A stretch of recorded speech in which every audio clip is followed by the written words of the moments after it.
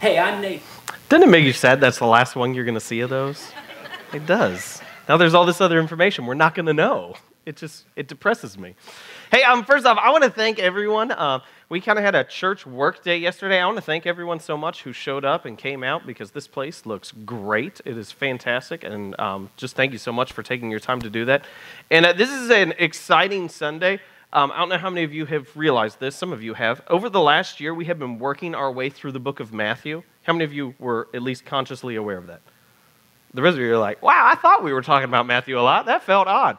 And today is the last Sunday in the book of Matthew. And I could not be more excited. So it has been, because like prepping up stuff, and just like, oh, Matthew again? So we're probably not going to talk about Jesus for a year. I'm just kidding. Don't worry.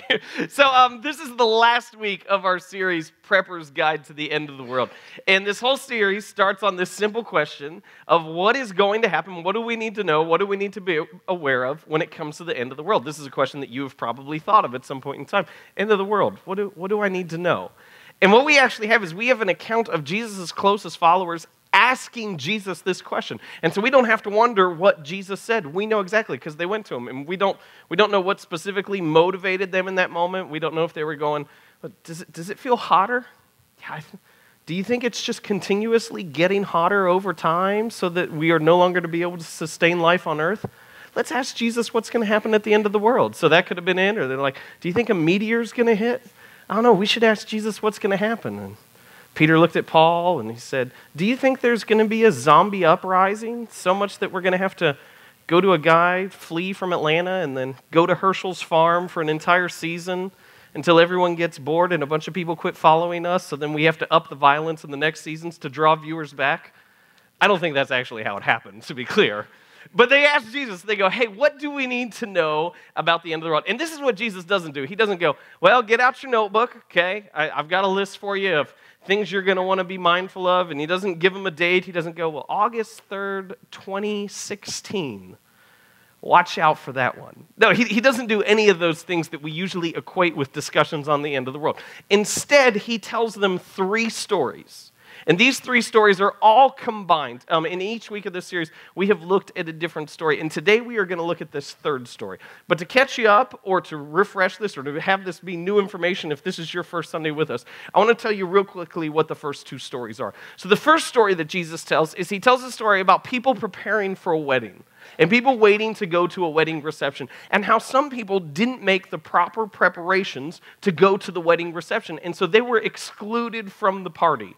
And we use that story to make this point that a lot of times when we talk about Bible prophecy or things that refer to the end of the world, we usually assume that what we're supposed to do is we're supposed to come up with a date. That we're supposed to have a calendar. It's like, well, the end of the world must happen here. And we said instead what Jesus is pointing to is we should view it like a March Madness bracket. That when you fill out the bracket, it helps you be more attentive to games and to things that you normally wouldn't care about as much. And that is the reason why Jesus gave Bible prophecy, is because it would be so easy for our relationship with God and our faith to take 2nd or 3rd or 4th or 50th place in our lives. But when we're aware that Jesus is going to return and conscious of the fact that we don't know when that is going to happen, it helps faith maintain its position of priority in our entire lives. And so that's the first story. And then he moves on to the second story, and he tells a story about a master who gives some of his servants different amounts of money, and then he goes off on a journey, and he comes back and he asks, hey, what'd you do with my money? And the first one goes, hey, I doubled it. And the second one goes, hey, I doubled mine too. And then he looks at the third one goes, I was scared, so I hid it in the ground. Here it is. And what Jesus does, who takes the role of the master in the story, is he takes it and he gives it to the one who has the most. And then he basically curses that servant and tells him to get out. And so we said that story points to this fact that you have a phenomenal opportunity to do good. That the way that it looks like for you to be spiritually attentive and spiritually ready is that you would take the gifts, the abilities, and the time that has been given to you on this earth to do good. That you would not waste them and that you would not simply use it on yourself, but that you would use it to do good. So with that setting, so he said, we should be ready. The exact words Jesus uses is we should keep watch. And then he says we have an opportunity to do good. And then this is what I love. In this last story Jesus tells, is he shows us what it looks like for us to do good. So if you have your Bible with you, we're going to be in Matthew chapter 25, and we're going to be looking at verses 31 through 46 throughout this. And this is a story about sheep and goats, if you couldn't tell by the lovely picture. I like the picture. I think they're dancing. So, Matthew 25, starting in verse 31, and it says this. When the Son of Man comes in his glory, important distinction, this is what the disciples are asking. They're saying, hey, Jesus, we know you're going to return and establish your kingdom. So Jesus says, when the Son of Man, meaning himself, comes in his glory, and all the angels with him, he will sit on his glorious throne. All the nations will be gathered before him. This is not like corporate political structures. He's saying all people, every individual will be gathered before him, and he will separate the people one from another as a shepherd separates the sheep from the goats. He will put the sheep on his right and the goats on his left. Now, this was a common practice. What would happen is sheep and goats, they would kind of mingle together, they would graze together, and then at night what the shepherd would do is they would go and they'd separate them. And often it was because goats would get colder at night, so we would kind of go through and take the goats out of the pack and put them in a spot inside or somewhere where they could keep warm. But this group that had once grazed together, all of a sudden would be separated. Now, I think this is really important for us to acknowledge, is that Jesus often tells stories using animals in Scripture. And he usually uses 3 different animals. He uses sheep, he uses goats, and does anyone know what the third one is? This is risky. Oh, talking in church, this is so scary. I'll tell you, I'll give you the answer, don't worry. Wolves. Sheep, goats, and wolves. Now, this is the important distinction. Sheep and goats grazed together, but sheep were preferable to goats. Do you like the picture? It makes me laugh. Wolves were enemies of God. Okay? So wolves are the people, normally when he speaks to them, are the people who are like, whether they're usually conscious of it, but who are against God and trying to work against what he's doing. Sheep and goats are kind of doing their thing over here, and wolves are constantly trying to lead them astray. Now, this is so significant, because when Jesus starts this story, he's telling it to his closest followers, and he gives the description of sheep and goats, and he's talking to them. And so he's saying that there's going to be a group of people that are going to hang out together, that are going to look similar, that are all going to maybe confess the same things, that are all going to maybe say the same things, they're all going to maybe do some of the similar things, but there will be a time when they will be separated. I mean, if we could put it in context today, it's kind of like he's not out on the street corner shouting this. It's like he's giving this message in church. He's going, there's sheep and there's goats. And there's going to be one day that they're going to be separated. And he uses that whole thing. He leaves it behind now, but he uses that whole thing to make this simple point. That there are going to be people who claim to follow me, who look like they follow me, who don't actually follow me. And I want to show you the distinction. So this is what he says after that. It says, verse 34. Then the king will say to those on his right, so these are the sheep, the position of influence, the position of honor. Then the king will say to those on his right, come, you who are blessed by my Father, take your inheritance, the kingdom prepared for you since the creation of the world. And then this next phrase, what he's going to say, he's going to repeat this 4 different times in the passage because he's trying to emphasize it. He says, for you since the creation of the world, for I was hungry and you gave me something to eat. I was thirsty, and you gave me something to drink. I was a stranger, and you invited me in. I needed clothes, and you clothed me. I was sick, and you looked after me. I was in prison, and you came to visit me. It says, then the righteous will answer him, Lord, when did we see you hungry and feed you, or thirsty and give you something to drink? When did we see you a stranger and invite you in, or needing clothes and clothe you? When did we see you sick or in prison and go to visit you? I love the response. They're surprised. I think that speaks volumes. Is they're shocked. He goes, you are blessed because you did this. And they're like, wait a second, we did that? I don't remember doing that. And what that speaks to the fact is they weren't doing these actions for a reward. Like, there's no part in Scripture where Jesus goes before that of going, he's not alluding to the fact that he would have gone, hey, you do this, and then you'll be blessed in this way. And so they went, okay, I need to do this, so God will bless me this way. They just did it. It was natural for them. It's just how they lived their lives. And he goes, you're blessed because you did it to me. And they go, we don't remember doing this to you. And then he responds with this. It says, the king will reply, truly I tell you, whatever you did for one of the least of these brothers and sisters of mine, you did for me. Yeah, you didn't do it directly to me, but whatever you did for one of the least of these. Now, sometimes people want to define that. What is the least of these? Well, it's the group of people who you've written off. I mean, I don't think it's necessarily a set thing for each one of us, but it's the people, the person that you've written off, that you've maybe made excuses for their actions, defined behaviors in a certain way, and somehow gotten yourself to the point that you've convinced yourself that they don't really matter. It's the people who are struggling, the people who are needy, who you are blind to, or who you are intentionally ignoring. And he says, whatever you did for one of the least of these, you did for me. And then the passage continues. Then he will say to those on his left, depart from me, you who are cursed, into the eternal fire prepared for the devil and his angels. For I was hungry, and you gave me nothing to eat. I was thirsty, and you gave me nothing to drink. I was a stranger, and you did not invite me in. I needed clothes, and you did not clothe me. I was sick and in prison, and you did not look after me.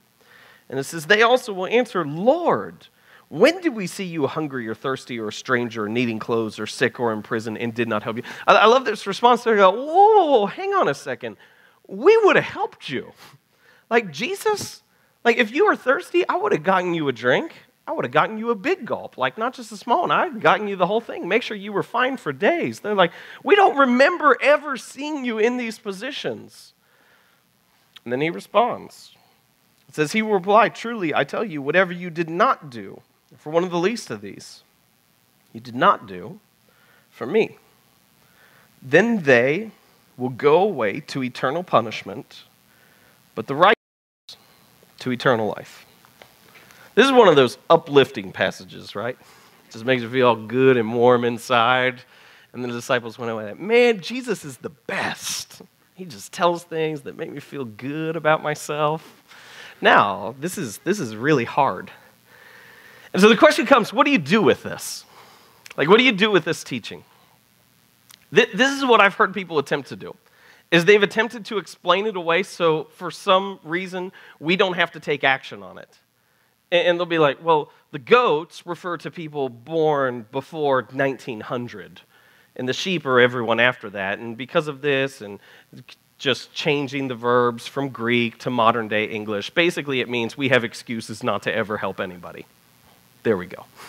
No, we can't do that, because that's not what it says. It says very clearly, this is what we're supposed to do.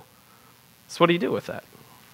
Does it say that your responsibility is to sell your possessions and spend your life serving those who are in the most need? Maybe. It doesn't not say that. So, maybe. But this is a really hard thing anytime you get into stuff like this. The Bible, if I could be clear, it is confusing. It is confusing on specifying what actions we are supposed to take and what we are specifically called to do. Let me give you a couple examples. We see a story of a guy by the name of the rich young ruler. This is how he is known. This is not a parable. This is a literal thing that happens. So this man who is identified as the rich young ruler, he comes to Jesus and he says, "Teacher, what must I do to inherit eternal life?" And Jesus responds, "Keep the commands." And then he lists some of them. The rich young ruler is thrilled because he knows he's kept them. So he goes, "All these I have kept since I was a youth," which I think is a funny way of identifying himself. Since I was a youth. He's kind of patting himself on the back. All right, I'm good. He thinks, I'm good to go. And then Jesus says, "Yes, you have, but one thing you still lack. Sell all your possessions you have and give them to the poor, and then come and follow me, and you will have life for eternity." And it says the man walks away sad because he had many possessions. And so we have that account where Jesus actually does tell someone to sell everything. But then we have other accounts that are very, very different. We have a guy who's famously known as the Ethiopian eunuch. He is more so likely a treasurer in the kingdom. And so he has a position of power where he's handling money. He has his own chariot. So that's like he has his own Lamborghini, okay? So he is wealthy. He is well off. He's reading scriptures one day. A man comes up, explains it to him. He immediately converts, follows Christ, is baptized in that moment. And no one ever says anything to him about what he should do with his possessions. Like that's where our account of him ends. No one ever says, hey, and you might want to sell the chariot and help people. That doesn't happen. He's never given that description. We see a guy by the name of Joseph of Arimathea who is wealthy. He has his own tomb. This is a big deal. He had his own personal tomb. He's still alive, okay? He prepared in advance. When Jesus is crucified on the cross, he gives his tomb to Jesus. And nothing is ever said about what he should do with the rest of his money. We see a lady by the name of Lydia who is the patron of the very first church in Europe. Most of the first century churches, they met in courtyards or in other existing buildings. Lydia was so rich that the church in Europe met in her home. And nothing's ever said about what she should do with her money. And you could argue, well, yeah, they're doing something, but Lydia could have sold her house and helped so many more people in the process. So why do we have this picture of Jesus says some incredibly hard things, and then to some individuals, he says some incredibly hard things of what they're supposed to do, and then to other people, it almost seems like he lets them off and just goes, yeah, you keep going. This is hard. What do you do with that? And so this is what I want to do, is I want to deal with this passage in terms of the theological, the beliefs part, and then I want to talk about the application and how we live, okay? So I just want to deal with the head part first and try to make some sense of it and how it fits with the rest of Scripture. And then I want to actually talk about what do we need to do with this. So the theological head part first. If you look at the passage of the sheep and the goats, it seems to ask this question. Are we saved by works? Do our actions qualify us before a perfect God? And here's the thing. If this is the only account you had of Jesus speaking, your answer would be yes. Like, well, yeah. I mean, that's very clear. He said, hey, you guys are blessed because you did this. You guys are cursed because you didn't do it. And so we would think what we do is what qualifies us before God. But this is an incredibly important thing. We cannot form belief systems on one account, because many things are said about God in Scripture, and so we need to see how they all tie together. And when we look at the rest of Scripture, we begin to find the actual place of this story. And so to address this question, I want to look at a guy by the name of the Apostle Paul, who was a leader in the first century church. And what he did is he went around and he planted different churches in all these different cities. And then I love this, he sent letters back to them. And so he'd like plant a church, he'd move on, and then words would come to him, and it'd be like, oh yeah, well they believe this, and they're doing this wrong, and they're doing this wrong, and he'd be like, okay, I'm going to send them a letter. Some churches, he had to send a bunch of letters. Okay, I'll send them another letter to kind of correct all the things that they were doing wrong. And so this is one of the accounts that we have from his letters. He says this, for it is by grace you have been saved through faith. And this is not from yourselves, it is the gift of God. Now, to explain this, we need to look at the three key words: grace, saved, and faith. I want to talk about saved first. What does it mean to be saved? Biblically, what it teaches us is that to be saved is you are spared from an eternity without God. In the more common language, what people say, well, to be saved means you don't go to hell. You go, well, why is hell bad? Well, because hell is hot. And we don't like it hot, right? Amen? You've spent some time in the lobby. Like, we understand this. That's why. It's all a metaphor for Sunday morning. You don't want to be in the lobby. You want to be in God's house where there's AC. That was good. I like what happened there. So that's usually we get, like, hell is hot. If I'm honest, I think the biblical descriptions of hell being hot, I think most of them are metaphors. Now, it's okay if it's true. But I think the more proper understanding of what hell is hell is the one place in the entire universe, in the entire created world, everything that exists, that God is not there. And so because of that fact, hell by its very nature is a place without beauty, without hope, without goodness, without love. That what we see is while we're here on this earth, we get a glimpse of what perfect communion with God is like.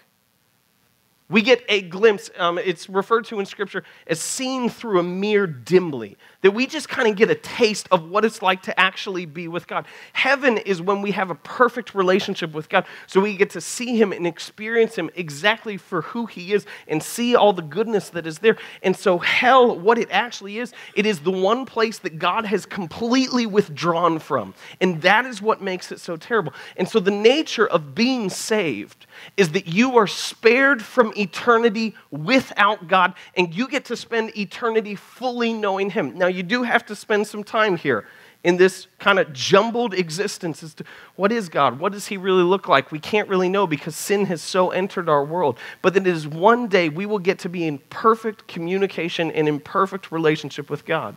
So that's what it means to be saved. And then it says that we are saved through faith. We're saved through faith. Now that faith is in a couple different things. It's an understanding that there is a God, that I have rebelled against Him. Because you have. And I have. I have rebelled against Him.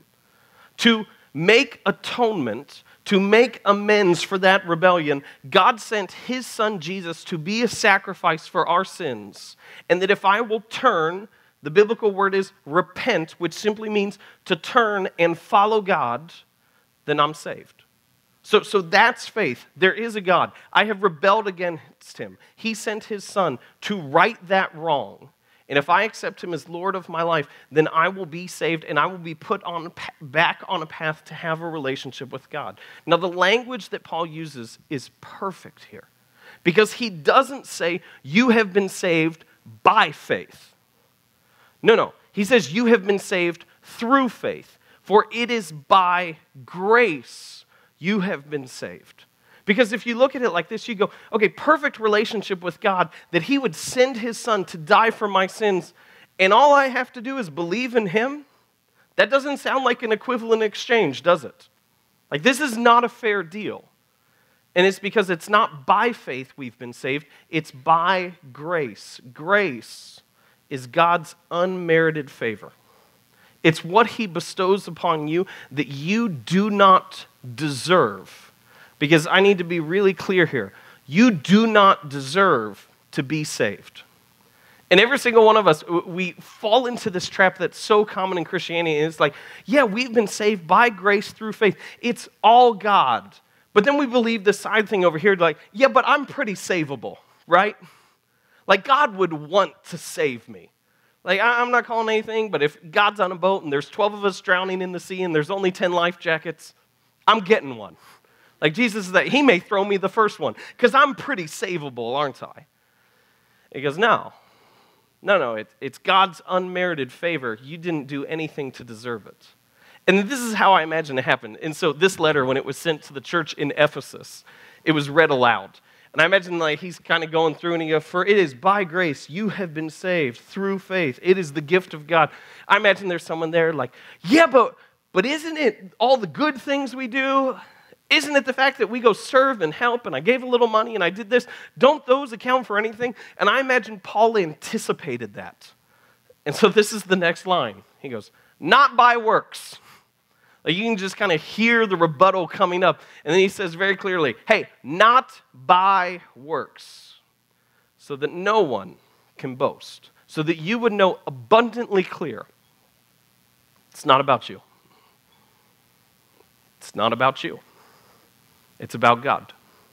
Your life, your ministry, your good deeds, your salvation, it's not about you. It's about God. So with that said, what role does this story play in our lives? If it is so abundantly clearly stated that we have been saved by grace through faith, then why would Jesus make such a big point about whatever you do for one of the least of these, you do for me, and whatever you did not do, you do not do for me? And the best way I can understand this is through swimming pools.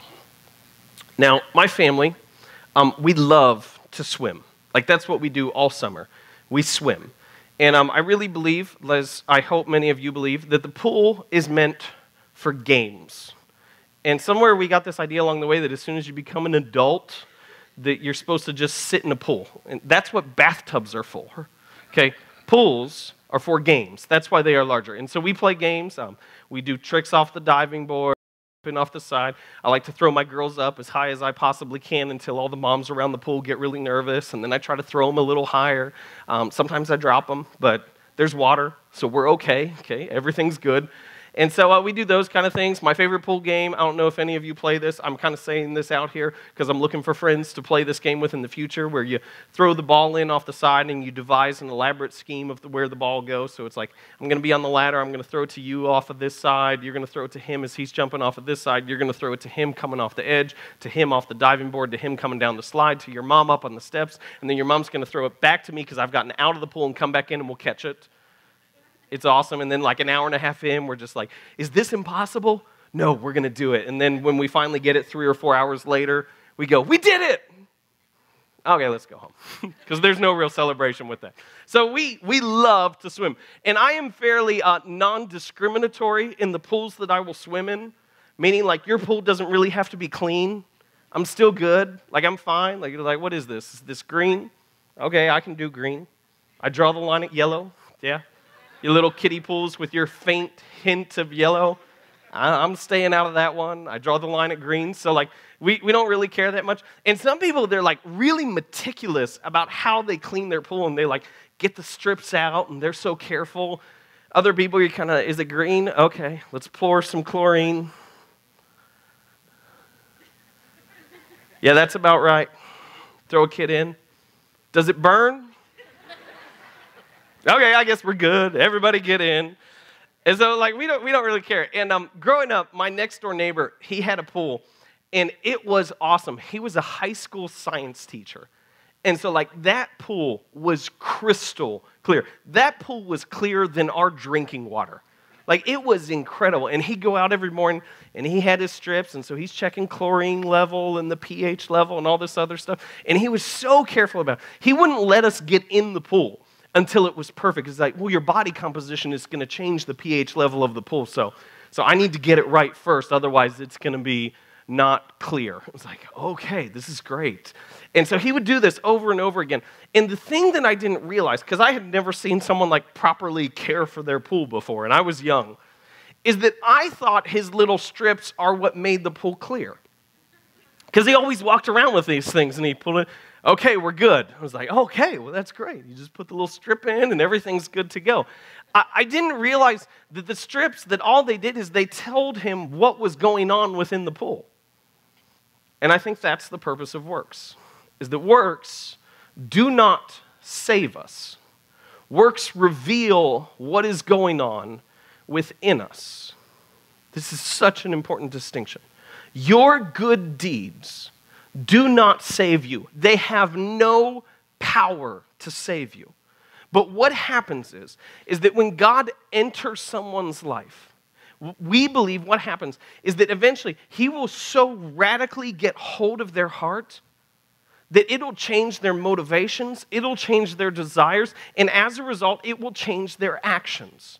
And so when God actually grips hold of your heart and begins to become Lord of your life, it will eventually make its way out into how you functionally and practically live your life on a day-to-day basis. My favorite author, C.S. Lewis, he said it like this: if someone is converted and there is no change to his outward life, I think his conversion was imaginary. I love that. He says, if someone claims to follow Christ, but there is in no way, shape, or form any tangible change in how they lived, then nothing probably happened. Now, it doesn't save them, but it reveals what is happening within them. So, what do we do with this? What do we do with this whole passage? And this is what I've seen happen, is I've seen Christians fall into the trap when it comes to this whole works and good deeds and least of these things, that what we do is we get up on our soapbox. And when we get up on our soapbox, we spout off our opinions and we give fantastic reasons for why we should do nothing. And we get really good at this. We have elaborate reasons for why we excuse ourselves from helping anyone in points of need. And this is what happens, and this is what's so crazy to me, is for some reason we always turn these conversations into this global thing that becomes incredibly political. And there's like a simple need right before us, someone who needs help.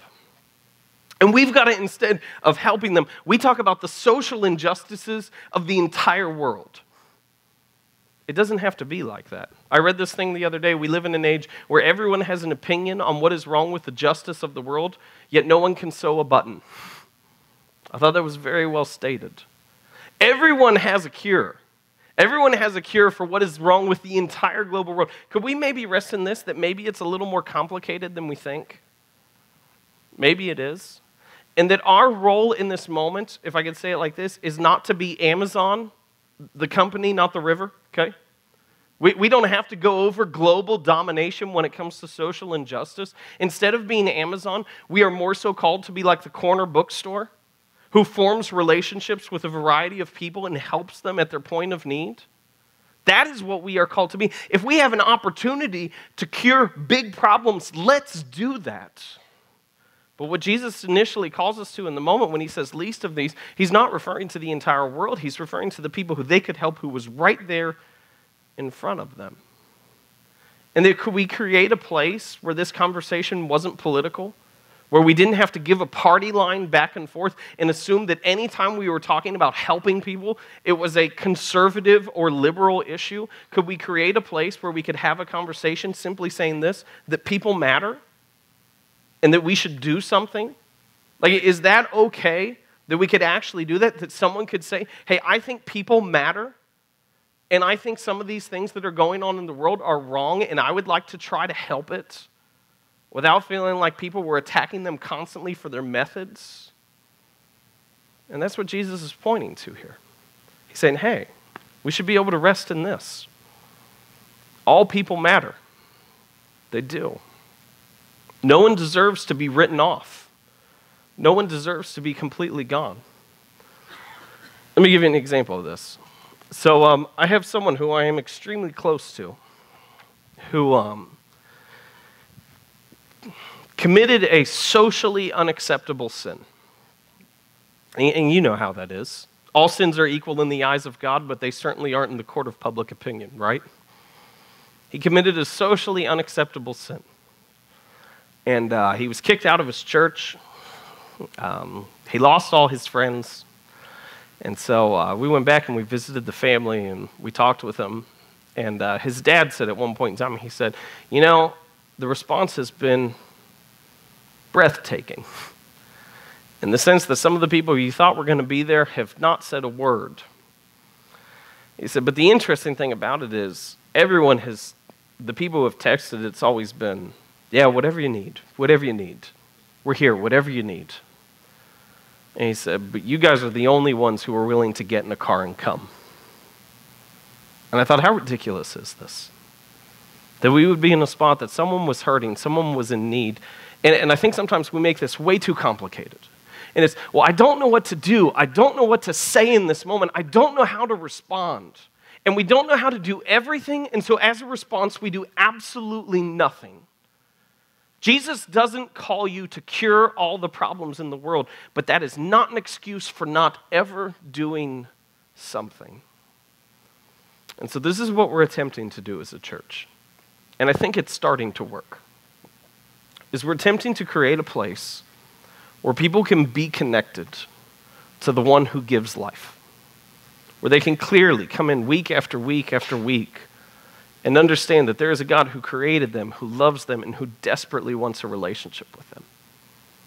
And as we begin to follow him, that our hearts would be transformed. That at some point in time, Jesus would get such a vice grip on our emotions and our desires and our urges that we would understand that he is the one that we have been desperately looking for. And that as that happens, that our external world begins to change naturally, just as a response. And what we're trying to do within that is as people have desires and as people want to move on different things, we're attempting to launch them into the community.